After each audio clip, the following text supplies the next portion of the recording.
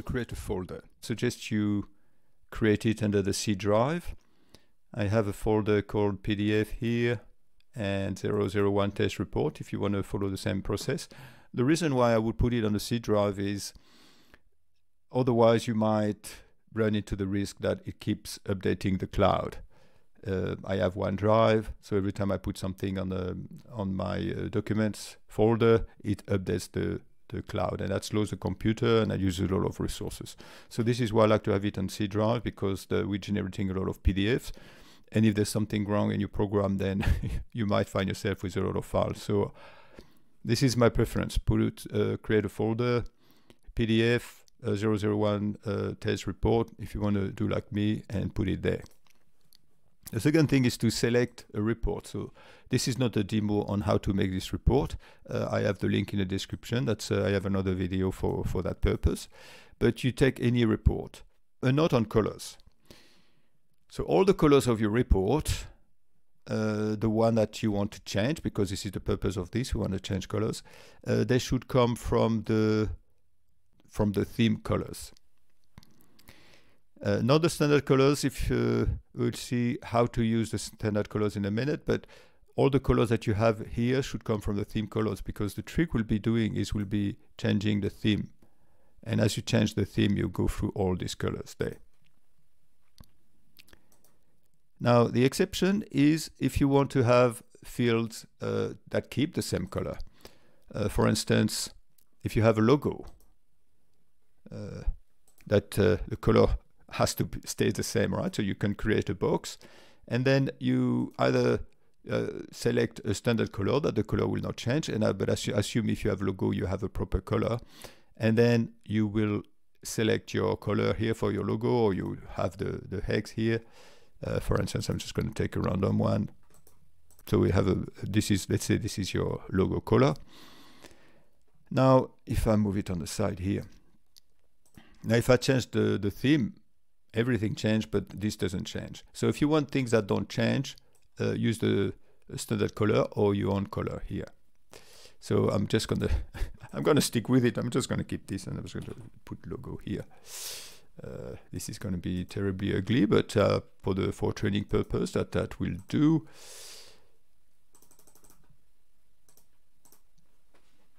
Okay.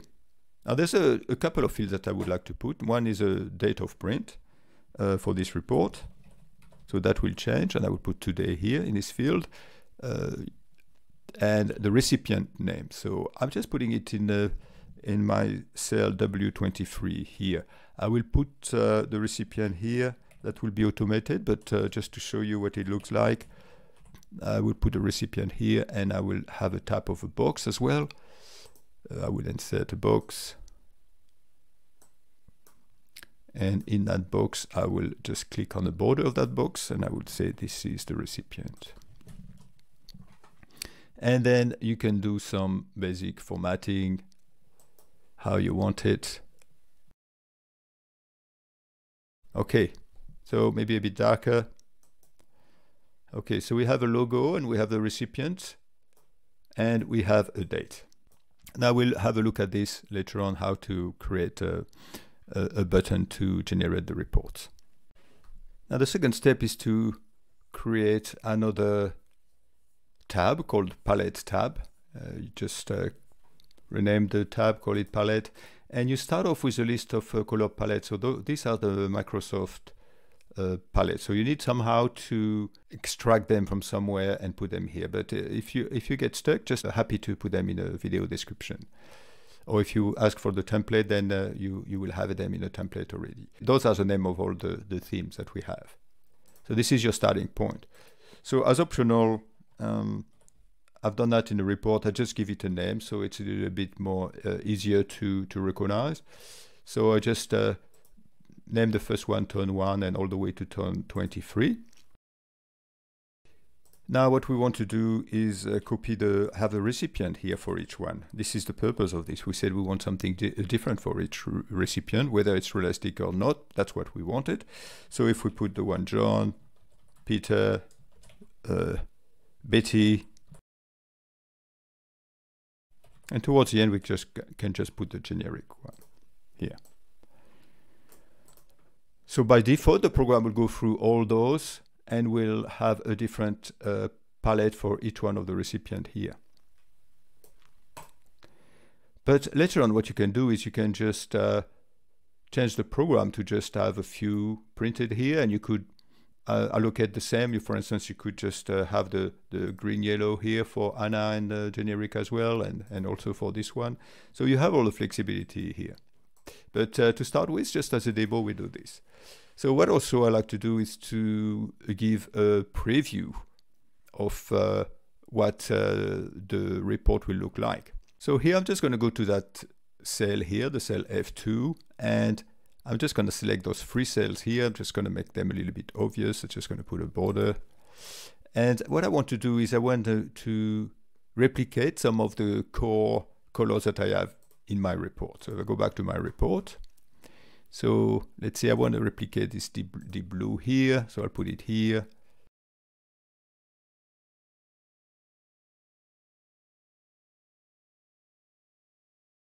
That's it. Now I have recreated the 3 colors that I have in my main theme. So as we are currently under the office theme, so that will be the basic color of the office theme. So that's it. So this has been created. We have our report ready to receive data, and the rest will be done through a short VBA program, very short one. Now in the next step, we need to create a very small Visual Basic program. So if you've never done one, you just need to make sure that you activate the developer tab. And the difference is that you need to save your Excel as a macro-enabled workbook, XLSM. And Microsoft might keep warning you about this is dangerous and the likes, but you've created it yourself and you didn't import it from anyone, so you're pretty safe. Now, if you manage to get in the developer tab, you go under Visual Basics, and then you create one of those module here. And I've named my module print report. That will give you just the key components and the trick that we use. So first of all, we declare some strings, log, timestamp, name folder. This here function here is to make sure that the screen doesn't keep popping up every time I go through a new theme or a new iteration, a new loop. Now I create a folder. The reason why I'm using a timestamp is I want to avoid the error where I create twice the same folder. So if I use a timestamp, as it's down to the second, I am sure that I will never duplicate my reports. And the name folder will be the timestamp and weekly report. So I create a folder every time with the path that you have selected, plus the name of the folder that we've just created here. Now what we need to do is we need to create 2 ranges. The first one that you would call my palette range, and the second one that you will call current palette. Now, I need to go back into my spreadsheet and give a name to this area here. So for the moment, we call it MSF, Microsoft theme. And now the next step is to set my palette range, the range that I've defined, to this area that I've created here. So this will be looping through this. Now I'm setting up some variables, so the j is equal to 4. For each one of those palettes, we change the path for the palette that Microsoft will have to choose. So that is where my palette, Microsoft palette, is located on my computer. So it might be different for you. So you might want to look for it. You look for theme colors on your computer, and it should be somewhere around this. And what I do is I am putting the current palette, this palette here, I am selecting it from the Microsoft list. And the important function here is this one. So you activate the theme from the palette that we have just selected here. So we just activate the theme, and this is where Microsoft will change the color. So this is really the gist of it. Now, for each one of those lights, I replicate those colors, but for the current theme. So this will give you an idea of what the report will look like. Now I declare the recipient name, and what I do is I go into the worksheet palette and I retrieve this name and I put it here in this field here. This way the box will pick it up. So now I have my recipient name. So I put it in the field in the cell W23. So I retrieve the tone name as well from this. I want to include the tone name also in the name of the file. And I create the tone path. So this is where we will be creating our folders. If I jump forward a little bit here, the file name that I want to give to that PDF is the weekly report. I want to give the tone name, and the tone name is what I have in my palette here. Let me move that. What I have in my palette tab here, plus the one of Microsoft, plus the Microsoft name. I'm covering myself. And then I put the recipient name that I've created further up, just here. Recipient name as string. So this way that will look something like this. Weekly report, tone 1, Office 2013, and then the name of the recipient. You can obviously change that the way you like. So the lock will be used to create the file. So here, this is how I export the file as a PDF. Active workbook worksheets, export as fixed format, and then you say the type, you put X1 type PDF. And the file name will be log that I have here, which is the tone path, which is the path that I've created here, and the name of the file. So slash and the name of the file. And then you loop on the next current palette. So the current palette, you go through all this, and you do the same thing for every color palette that you have. So here, what I do is I change the theme of the active workbook. Otherwise, it would, as it's looping, it would keep me at the grayscale as my palette. So I want to go back to this. And now, of course, I will also allow for the screen to be updated. Once you've done that, you can compile it, and hopefully it works. So let's just have a quick demo. But before we do the demo, what I wanted to do is I wanted to create this. So the way I've created it is, I just can do it again if you like. I just create a text box. And then what I do is I right click on it and I assign a macro, and you should see the VBA that you have just started. So you just select it. And then you create something here. So if you want to be, of course, you can, you can create a name and do all the formatting here. So if you want to bring back an icon or a shape or anything, you just bring it back this way. Look for anything. I'm just going to take the first one that comes, just to show you the demo here. So if you right click on the shape itself, on the icon, you can assign a macro.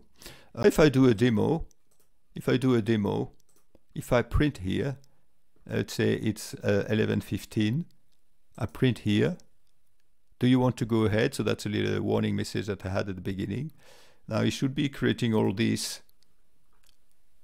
I go here. Now the computer is a bit slow when this happens. I've created, now it's doing it now actually. The date, 11:15, and it's selecting it in front of our eyes.